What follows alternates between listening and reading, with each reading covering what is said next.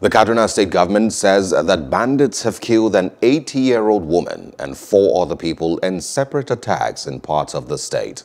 The state's Commissioner for Internal Security and Home Affairs, Samuel Aruwan, said the old woman was killed when the bandits attacked Sharu village in Igabi local government area, where they raided several homes. The commissioner said Governor Nasser El-Rufai has expressed sadness over the attacks and condoled with the families of the deceased and prayed for the speedy recovery of persons injured in the attacks. Aruwan said the governor also urged security agencies to ensure diligent investigation into what he described as disturbing incidents. Hello, hope you enjoyed the news. Please do subscribe to our YouTube channel and don't forget to hit the notification button so you get notified about fresh news updates.